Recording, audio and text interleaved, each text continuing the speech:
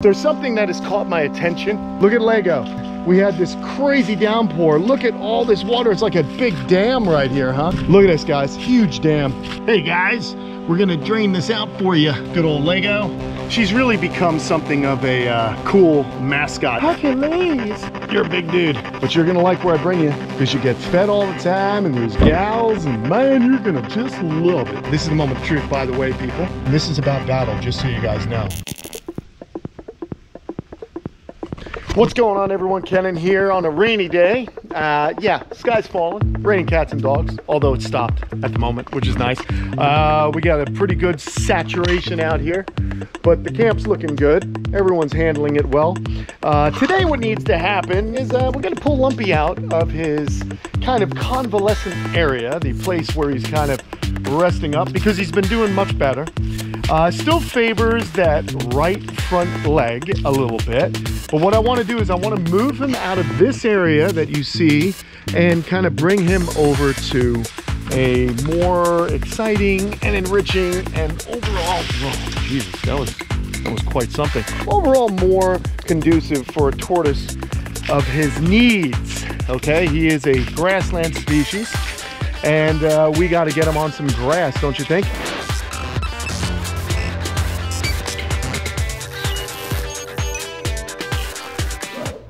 We sincerely thank all of you happy campers out there.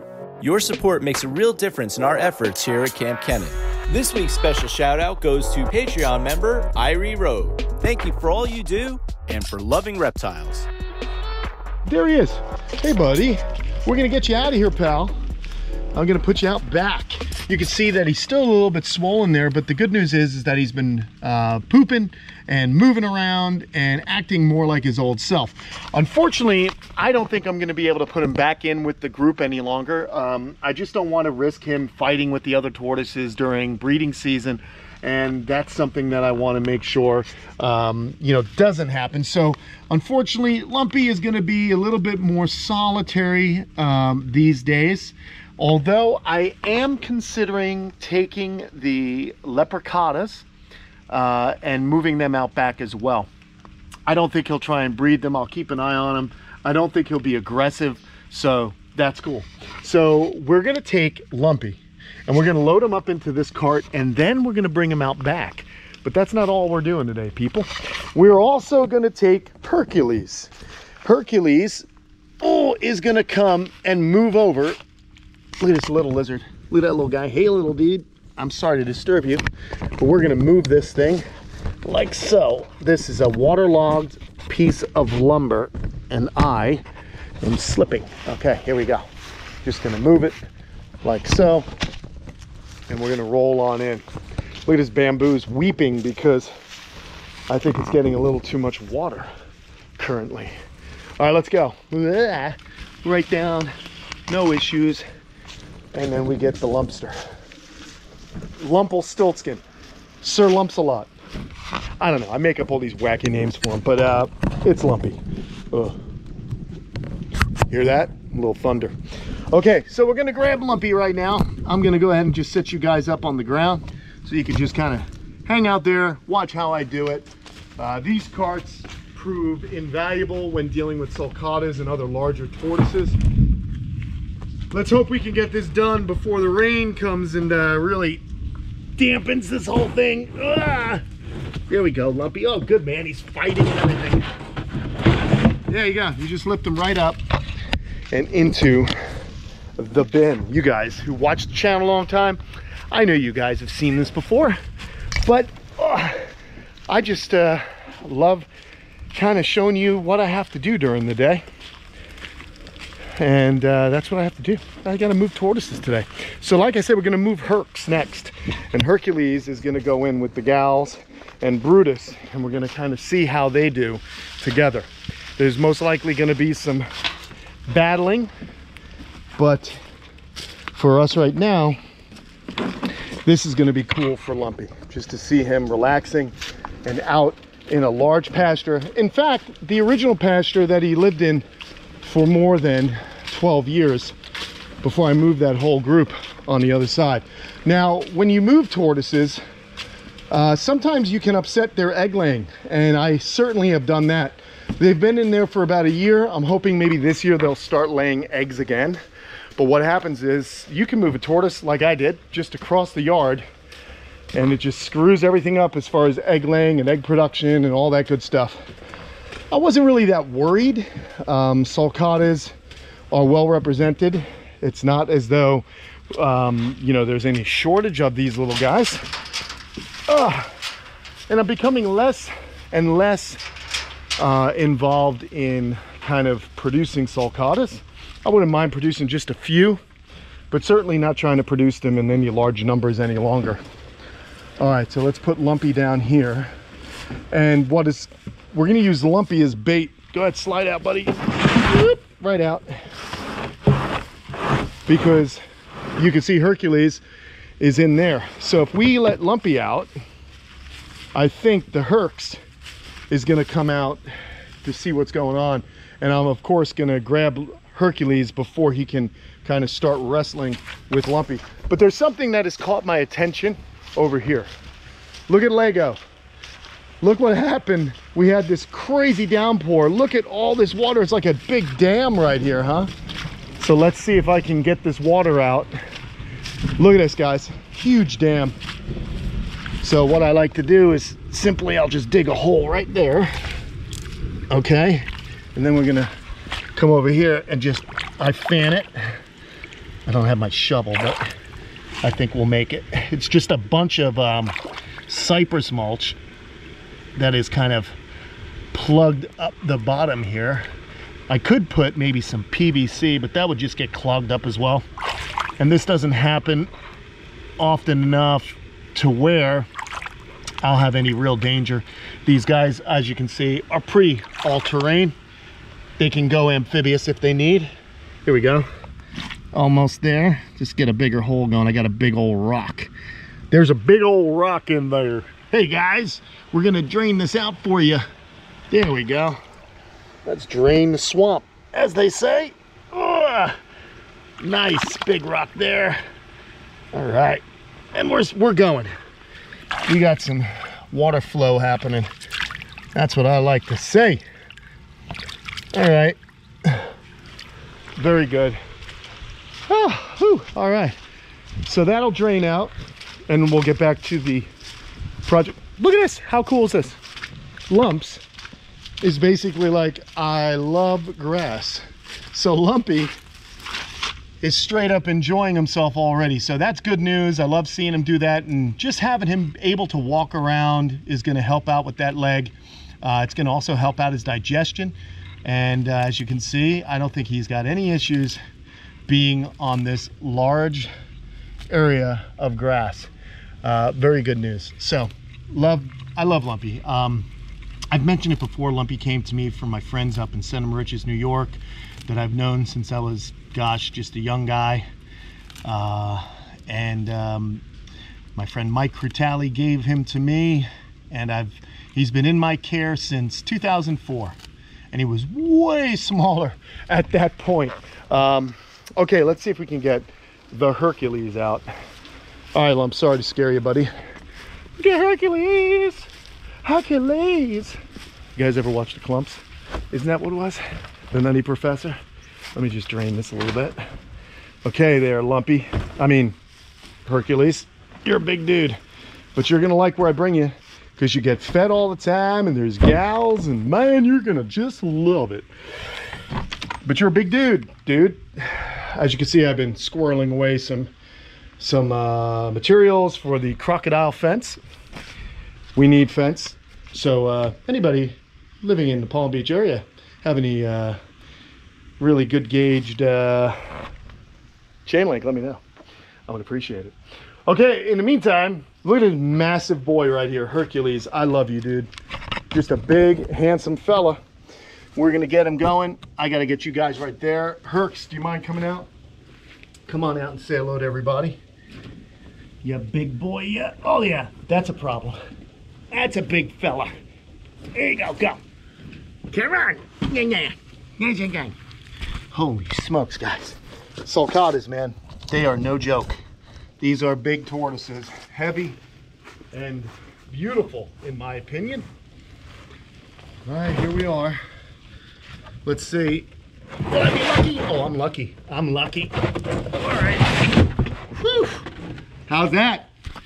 I may have done this one of 400 times before. Okay. Now we got the Hercules.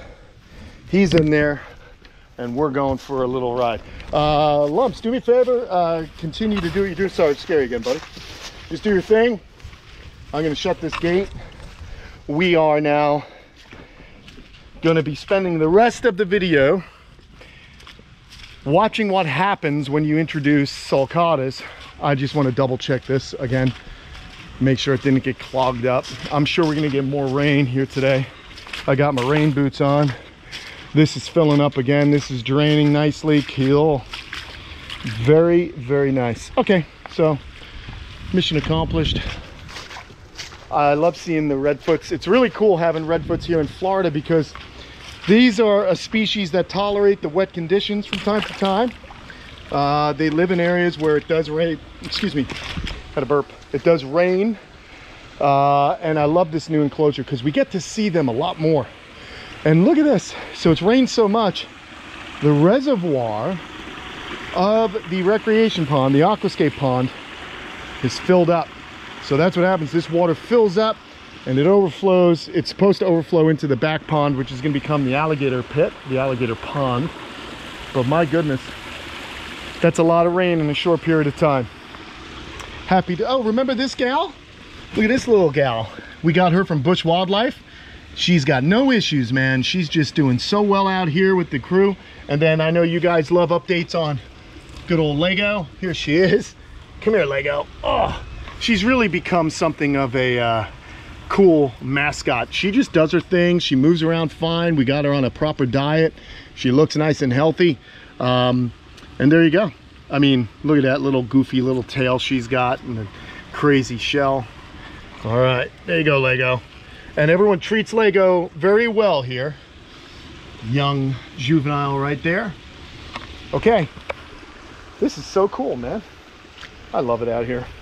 Even if it is raining, man, there's always some fun stuff going on in the backyard, you know? Look at this. All right, is that great? I love it. So he'll spend his days walking around grazing. I'll supplement his diet, but maybe we can get this arm back. I don't know. So we'll just keep a good look on him. He seems to be using it a little bit more, and I just love to see him chowing down like that. Okay, let's go. We got more to do. We are now heading to see the rest of the crew, the sulcatas. It's better to have a nice healthy sulcata male in there. Having Lumpy not in there makes me think that the females were not happy with Brutus, or that Brutus was just not really interested in breeding. I don't think he really breeds much. It's mostly Lumpy, but having two males when you have tortoises is helpful to induce breeding, and also the testosterone levels rise when these animals have to combat. And so when that rises, they have more fertile sperm and you get more fertile eggs. All right, we're almost there. Good stuff. Ah, look at that. Shout out to Tacoma Beast and CBI. I love that truck. Yeah. Okay, here we go. And here's Lumpy right now. Now the reason I moved these guys originally was because this, oh look, there's a basilisk, guys. I don't know if you can see it. It ran just across the fence line. That's a basilisk right there on the fence, brown basilisk. Let me see if I can show, oh, he just disappeared. Oh well. Now the reason I moved them back when I did was because this area does not stay wet very long. You know, we got some rain right now, but here are the sulcatas. They're kind of up and away from that rain. Their house doesn't get rained on, and this will all drain. This water will flow into the main pond. So here in Florida, you know, this is a consideration you have to address when dealing with Sulcata tortoises. Very important to keep these guys from just living in sopping wet conditions for days at a time. All right, so we have another situation like we did with the other doorway or gate, if you will. That's how I kind of do things here. I just try and make it easy. All right. Woo. Got a little wet. Let's get Hercs out here. And the reason I'm doing this now is because I'm home. I'm going to be able to separate the tortoises if I have to. And there are things you can do to dissuade them from actually fighting. All right, Herc, here we go. 1, 2, 3. Boop. Right down. Look at this. Hercules. Meet Dana. I just pulled that name out of my neck, out of my head. There he is. All right. Now we're gonna watch him, because this is gonna be the adventure. She's already interested in him. Hopefully he will not be aggressive towards the females. He's gonna most likely deal with Brutus, who's over there, who's actually a pretty good sized tortoise. We're also gonna probably rake in here, but first I just kind of want to have a look and see what's going on with this guy and see how he does. So this is how introductions go as far as putting a new tortoise in a colony. And again, another thing you guys need to realize is whenever you add a tortoise, male or female, it could also upset things. So that might even set us back another year as well for egg production. I gotta be honest, I don't really care. I'm not really worried about that. I just want these animals to have a good life. And in a few years, if we start getting baby sulcatas again, that's fine. But the reality is that this group of animals I've had together up until last year when I started moving things, and that's when Lumpy got sick. Maybe the move upset him, I don't know. I think it was more of an underlying dehydration issue. But once you have a stable colony and they produce year after year, I mean, that's really a good thing. You don't want to mess with that too much. But you know, if a female dies or a male dies and you got to replace them, it will upset the balance. But check this out. Look at Hercules seeing this female. Oh, look, what's she doing? She's actually getting a little aggro. From time to time, you'll see females sometimes act like males and get a little territorial. So very good stuff. And we are coming into September. We are in September. And that is a time when the tortoises start their combat. They actually begin combat because breeding will take place September, October, all the way through till about January with egg laying. In the past, I've gotten eggs from certain tortoises in October all the way through to April. Sulcata tortoises are really, really prolific breeders or prolific egg layers. For example, this female here would always lay about 21 eggs, and she would clutch about 3 times a year. My big gal, who is probably in here, she might come out for a visit. She's about 130 pounds.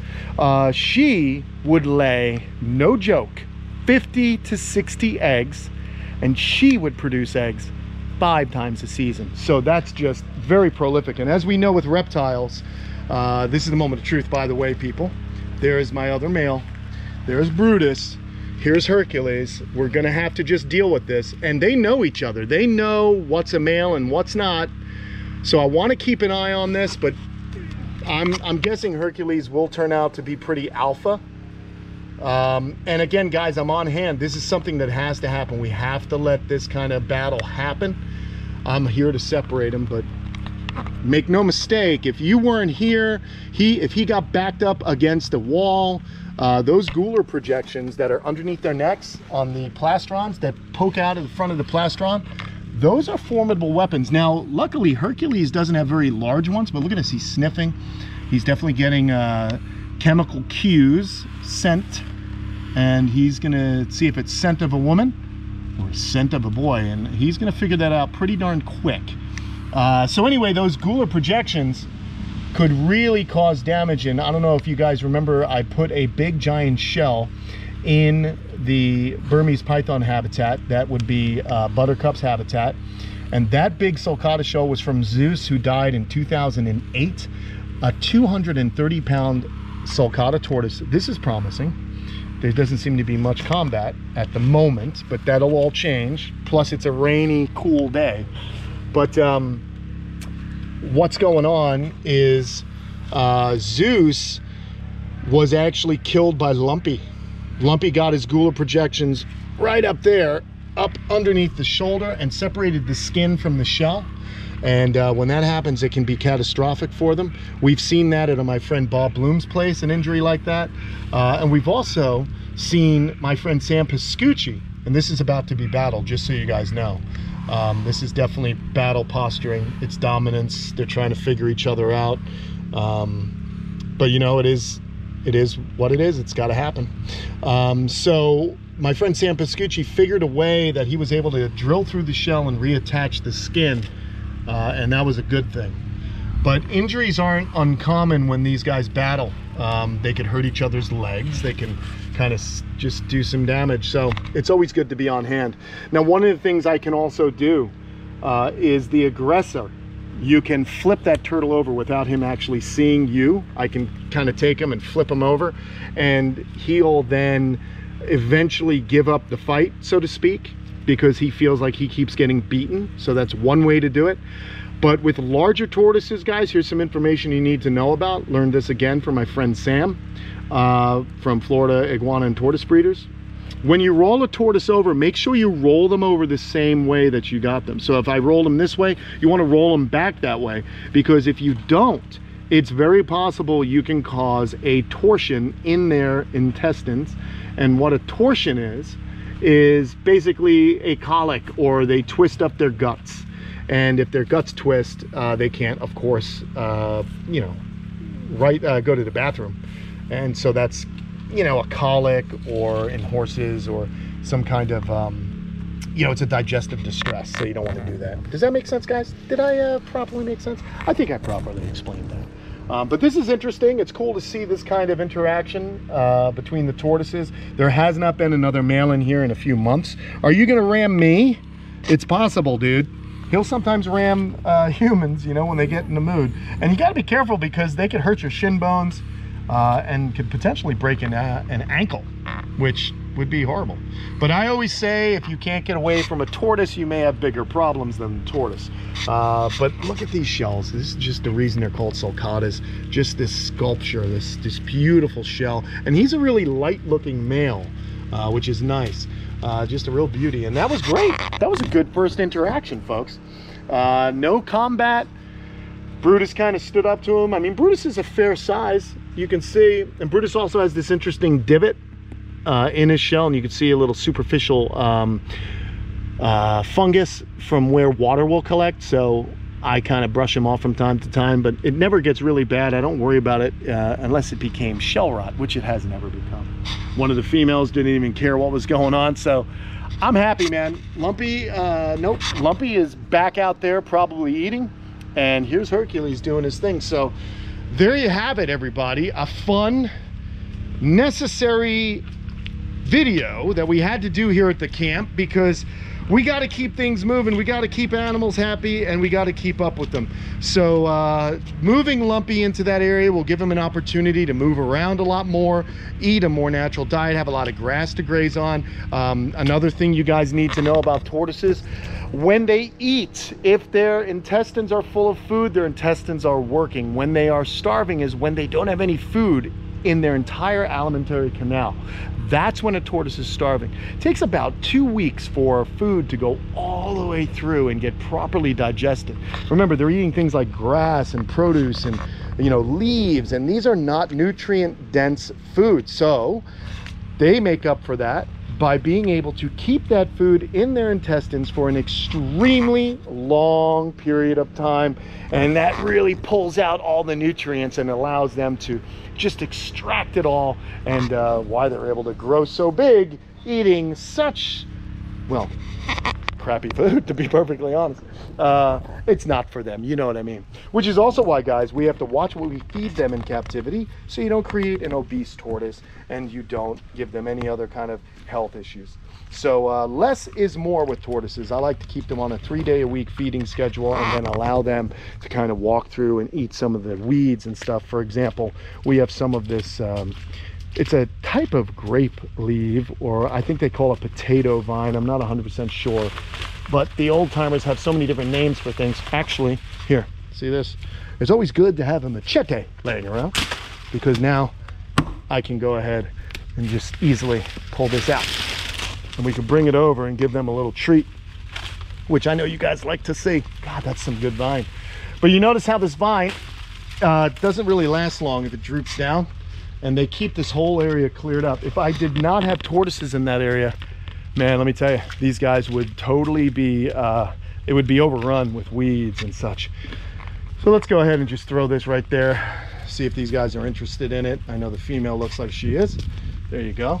And here comes Brutus. He's gonna come get a little bit. Maybe if Hercules sees it, he'll come in and chill out and eat. But I don't know. I think he's more interested in the new locale, the new place. Then he's gonna go check out his new digs.